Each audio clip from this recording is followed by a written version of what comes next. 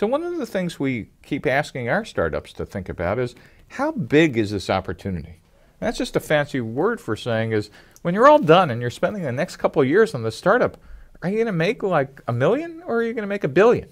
That is, how potentially large is the opportunity? And so what we really want to do is do what we call a market and opportunity analysis. What you've already put together is a business model canvas with your hypothesis that says, look, we're really passionate about this product or service, and we think there's a set of customers out there, and we've put together a revenue model, our first hypotheses, and saying we're going to make a lot of money, and that's great. But there's really kind of a method to this madness, and there's not only one way to do this, but this is the way we kind of think of it. You want to identify who your customers and markets are, and you have, but you now want to size the market, look at competitors, and figure out whether this market could grow.